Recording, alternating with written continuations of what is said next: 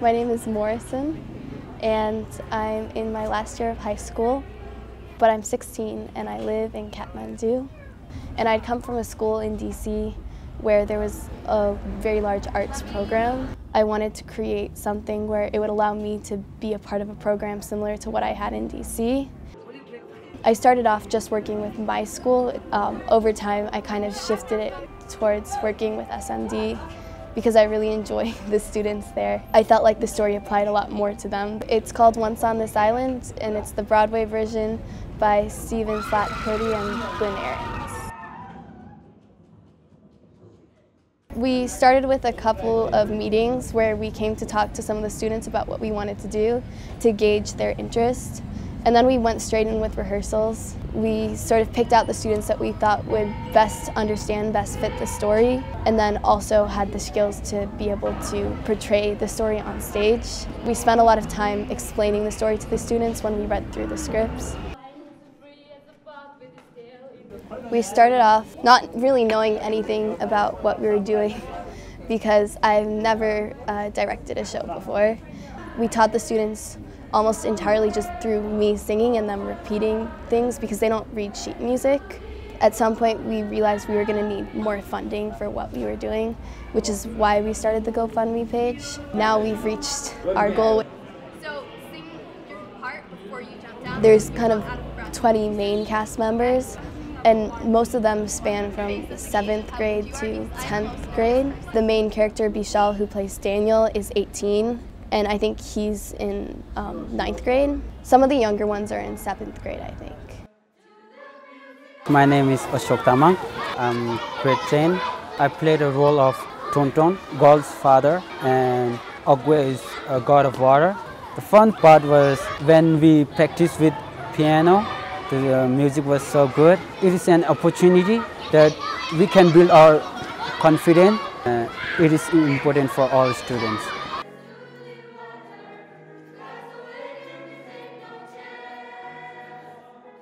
I originally wanted to also organize the stage crew myself, but I didn't have time to do that after I started the directing and the voice training and dance instructions. So I turned that over to my mom.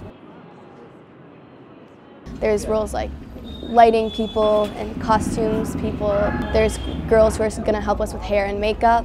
There's a lot of people that have worked on the set and obtaining props. Honestly, I feel like any difficulties after that were made a lot easier by the fact that the students are so adaptable. I feel like they have to be adaptable based on their living circumstances and their life circumstances. Every time something goes wrong or every time things don't work out the way that they were planning, they just change and shift incredibly quickly and it works out. Getting everyone together in the same place at one time is difficult because the students don't have phones or any means of communication. So it's just by word of mouth, like, hey, come to do this rehearsal at this time. And if your communication isn't perfect, then they don't show up. There's also been stuff with connecting the music because since they learned everything without a piano, they don't rely on the piano at all, which is both good and bad because it means there's less pressure on the pianist to make sure the tempo is correct, but it also means that they don't listen to the piano, so they don't pause when they're supposed to and things like that, and that's been hard to work out.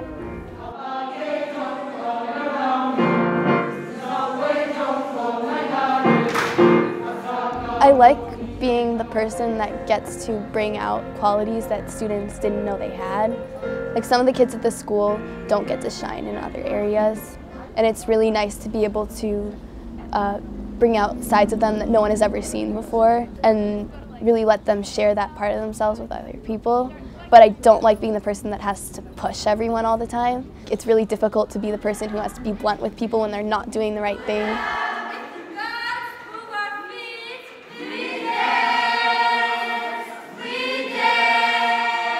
It really hurts when someone says, you need to figure this out, you haven't got it done.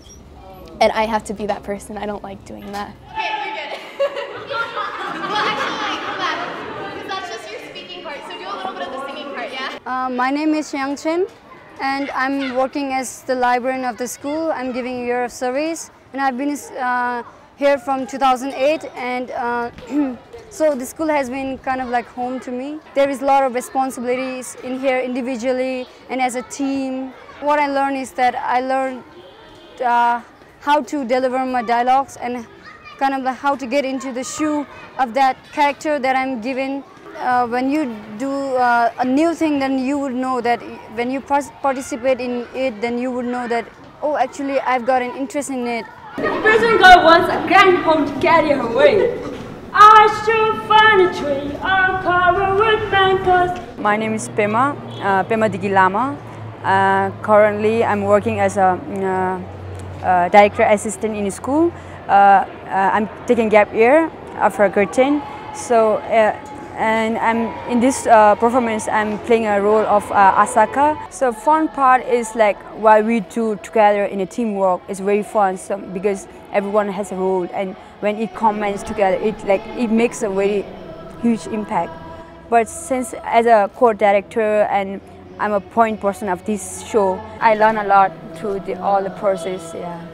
My name is Furdiki Sherpa, and I am from Solukhumbu.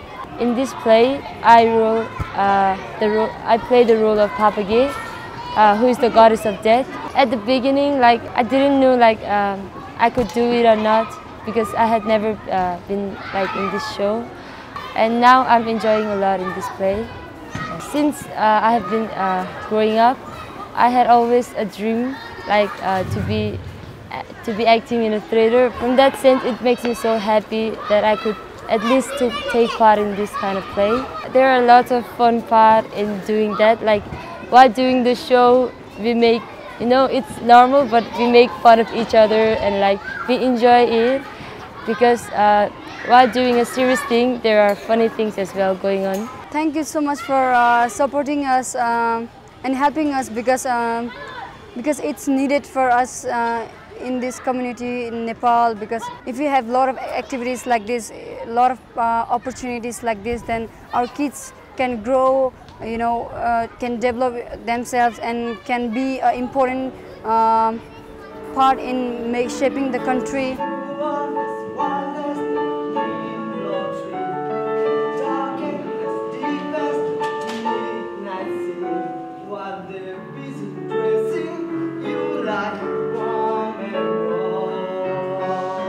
So I think we have 120 seats available. 1/3 of the people coming are going to be people that we've invited from the American Embassy and the school that I go to here. So the kids at the school board and their parents live in the mountains here.